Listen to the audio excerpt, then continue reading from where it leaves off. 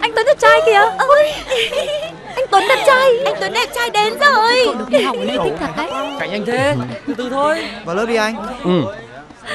Nhanh lên hai em. Vâng ạ. Ý. Này, các bạn có thấy gì không? Sao mà rốt thế? Không thấy cái gì bất bình thường à? Bà này, bà không thấy dạo này anh Tuấn với cả Ngân thân nhau à? Nhìn cái kia có vẻ thân nhau thế. Em thưa cô, em có ý kiến ạ. Sao thế em? Thưa cô, em có chuyện muốn tố giác.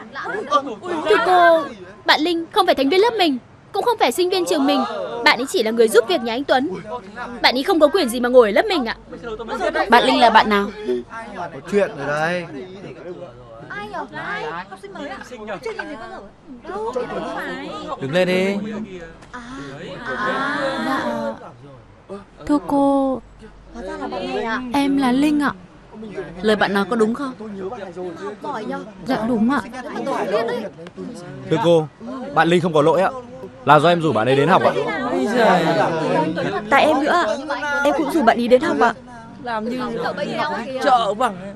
Dạ, em thưa cô, là do em thích đi học quá nên hai bạn ấy mới...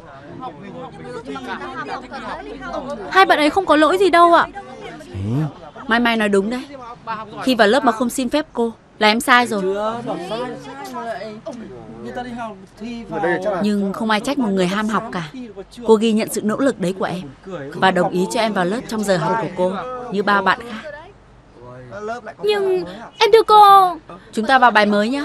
Vâng ạ. Vâng ạ. Giờ tôi bảo được học cùng mình à? Qua đây. Người ta. Quên nói. Ui giời. Mai hôm nay cô nhớ cái bài kiểm tra. Này, hai người có để ý mặt Mai lúc mà cô giáo nói không? Lúc đầu thì vênh lên như này. Lúc sau thì như cái bánh bao tiêu ấy. Mà cô nghe cô nói rồi đấy. Từ bây giờ cứ đàng hoàng đi học cùng bọn tớ nhá. Đúng đấy. Cảm ơn hai người. Hôm nay có biết dùng từ cảm ơn cơ đấy. Đúng là có một sự thay đổi lớn. Này, anh có thích chết không hả? Các bạn yêu của tớ chưa về à? Nhưng mà trông chắc đâu. Ai là bạn yêu của cô? Đấy là cách gọi yêu của các bạn học cùng lớp mà. Em ngồi đây với anh nhá. Chả ai hoan nghênh cô cả. Ai thèm nói chuyện với cô? Sao hai người lại nhìn nhau cười? Thôi, cô ngồi đây uống nước từ từ đi. Bọn tôi về trước nha. Em đã được uống gì đâu. Anh Tuấn, Ngân. Hạng người gì mà suốt ngày tới lên theo dai. Đúng là cái loại con gái vô duyên. Này, hay là hai người về trước đi. Tôi có việc phải ra đây một lát. Cậu đi đâu? Lại muốn đá lẻ đấy. Tôi đang có dự định cùng hai người hay lắm. Đi cho vui. Tôi có việc thật mà. Thôi, hai người cứ đi đi nhá. Ơ kìa.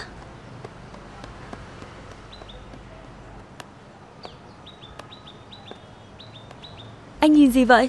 À không. Nghe nói ở rạp có phim hay lắm. Đi xem phim nhá.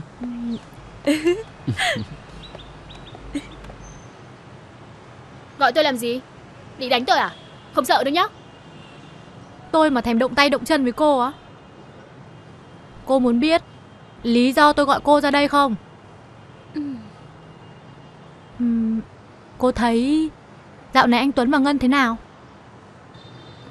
Thì là bạn học. Hỏi ngốc thế. Cô mới là đồ ngốc. Nói để cô biết nhá. Cô đừng có hy vọng gì nhiều ở anh Tuấn. Ý cô là sao? Thôi được rồi. Hôm nay tôi sẽ nói rõ cho cô biết. Biết chuyện gì chứ? Cô không biết vì sao dạo này anh Tuấn và Ngân rất thân nhau đúng không? Bởi vì giữa họ đã có giao ước. Hai gia đình đã có thâm giao. Và sau này họ sẽ lấy nhau. Cô nói láo. Cô đang bịa chuyện chứ gì. Cô thấy đấy. Anh Tuấn rất quan tâm và chăm sóc Ngân. Hai người đó rất hợp nhau. Còn cô nhìn lại mình xem, chẳng ra sao cả. Họ trả tiền để cô nói những chuyện đó à? Họ là bạn tôi. Dù sao tôi không tin chuyện đó đâu nhá.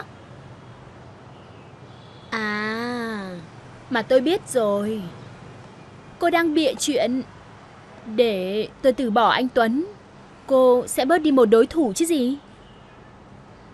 Đồ điên, tôi mà thèm thích tên đó à? Mà thôi, tôi cũng chả thèm nhiều lời với cô nữa. Tôi chỉ nói thế để cô biết thôi. Nếu cô cứ đâm đầu vào ấy, thì chỉ có mà đau khổ. Này, này! Tại sao anh Tuấn thích Ngân được cơ chứ? Mà tại sao Ngân lại ở cạnh anh Tuấn được? Hay chuyện này là thật? Thế là thế nào? Ôi, con gái của mẹ đi đâu giờ này mới về, làm mẹ lo quá. Mà điện thoại thì con lại không nghe máy chứ. Hết rồi, hết thật rồi.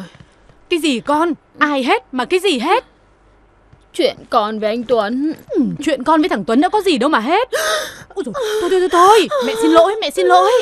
Bình tĩnh, mẹ xin lỗi. Con kể đầu đuôi câu chuyện cho mẹ nghe xem nào. Anh Tuấn. Tuấn làm sao? Làm sao?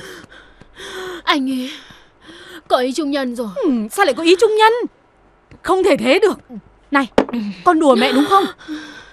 Mẹ ơi, bây giờ phải làm thế nào bây giờ? Nhà anh Tuấn với cả nhà Ngân có giao ước với nhau từ trước rồi. Mẹ tưởng nhà Ngân gia giáo. Sao họ có thể để con gái họ lấy một người ăn chơi như Tuấn được? Đây là mẹ còn chưa biết đấy nhá. Ngân còn đang sống ở nhà anh Tuấn đấy kìa. Giời ơi. Cái gì? Sao có chuyện đó được? Này, họ cho con gái họ đến sống thử á? Con cũng không biết nữa. Nhưng mà thầy Đức rất nghiêm khắc, không thể nào cho Ngân đến nhà trai sống chức như thế.